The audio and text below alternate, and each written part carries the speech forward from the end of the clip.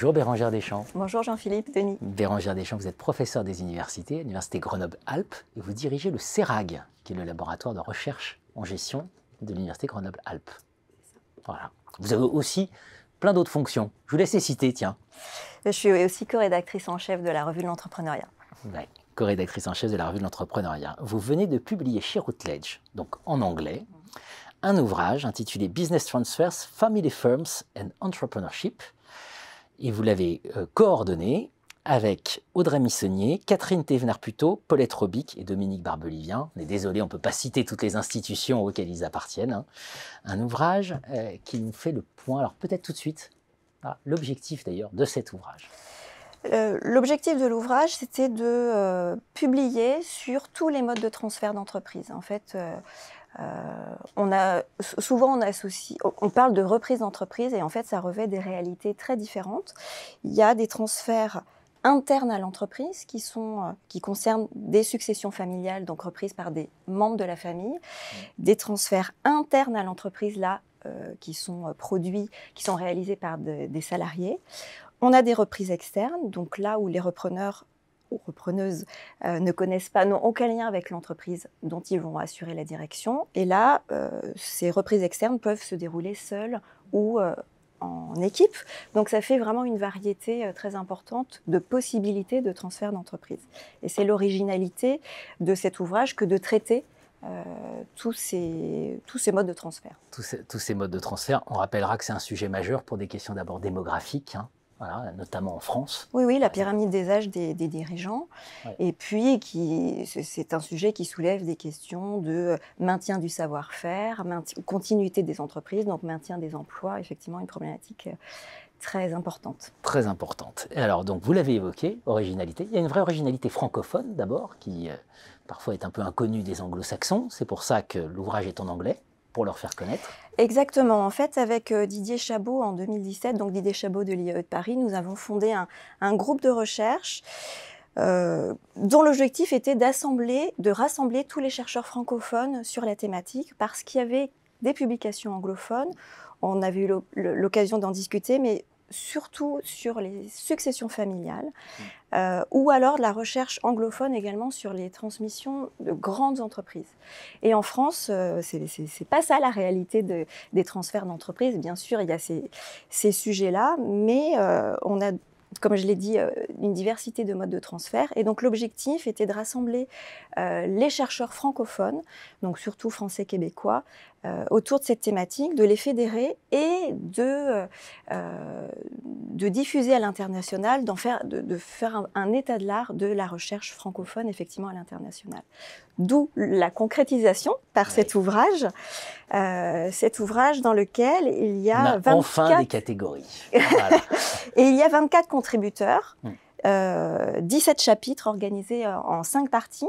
La première partie est plutôt, on pourrait dire, une grosse introduction. C'est une partie, on va dire, de cadrage théorique, justement, qui montre une cartographie des modes de transfert et qui présente le processus organisé plutôt par cycle, le fil conducteur étant l'entreprise et la longévité de l'entreprise. Et puis aussi un cadrage autour des processus de décision. C'est important d'avoir des définitions. Hein. Oui, absolument. Voilà, oui. Faire ce travail-là. Surtout que le transfert d'entreprise, en fait, derrière, il y a beaucoup de termes. Il y a la transmission, il y a la succession, il y a la reprise. Donc, c'est vrai que cette première partie était très importante pour un cadrage général, effectivement, qui a servi de fil conducteur, en fait, à tout l'ouvrage.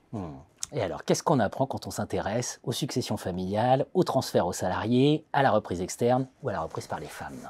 Alors, il y a beaucoup d'écrits sur les successions familiales, pardon. Là, l'ouvrage se concentre plutôt sur la préparation, avec des questions d'émotion, et là, on n'en parle pas beaucoup, de la socialisation des héritiers en amont, afin qu'ils deviennent de potentiels entrepreneurs, parce que c'est plus compliqué que simplement dire je suis la fille ou le fils d'eux et je vais prendre la suite.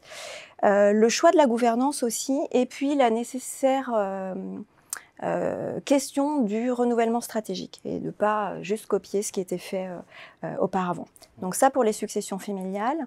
Le sujet des transferts d'entreprise aux salariés, c'est un sujet qui est assez peu étudié. Donc là, il y a 2 chapitres et c'est vraiment très important parce que là, en fait, les salariés doivent relever des défis particuliers, notamment un changement de rôle. On connaissait l'entreprise de l'intérieur en étant salarié et on devient dirigeant, donc il y a beaucoup de choses qui changent à l'intérieur de l'entreprise.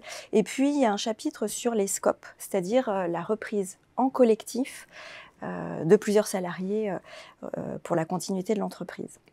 Donc là, on est plutôt aussi sur l'anticipation et sur des étapes de préparation. Sur la reprise externe, là aussi, alors j'ai envie de dire, on a un petit peu une spécificité francophone, effectivement, sur la reprise externe, où on a beaucoup étudié l'ensemble du processus, hein, la prise de décision, le processus de reprise avec les différentes études, et la post-reprise. Et là, le chapitre est plutôt sur la question de post-reprise, c'est-à-dire une fois qu'on a signé et qu'on entre dans l'entreprise, avec des questions de socialisation, des questions de légitimation du repreneur, notamment par la RSE, et la nécessité de trouver un accompagnement adapté à ces difficultés. Différentes cas de figure, effectivement, selon le pédigré des repreneurs. Et puis, dernier chapitre, et ça, c'est un point qui nous tenait à cœur dans le groupe de recherche. En fait, on a fait un focus sur les femmes, parce que les femmes sont sous-représentées dans les reprises, dans les transferts d'entreprise. 7% de reprises externes, par exemple, sont par les femmes. Et donc, on a cherché à comprendre pourquoi. Donc, quelles sont les difficultés qui se posent aux femmes? Est-ce qu'il y a des difficultés spécifiques et comment est-ce qu'elles peuvent les surmonter?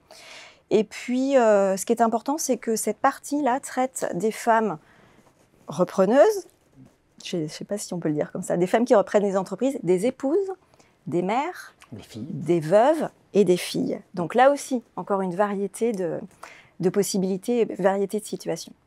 Tout à fait passionnant. Donc pour tout professionnel intéressé par la question de la reprise, voire concerné par une question de reprise. Absolument, oui. Il faut absolument lire cet ouvrage, Business Transfers, Family Firms and Entrepreneurship, chez Routledge. Merci. Merci Bérangère. Merci.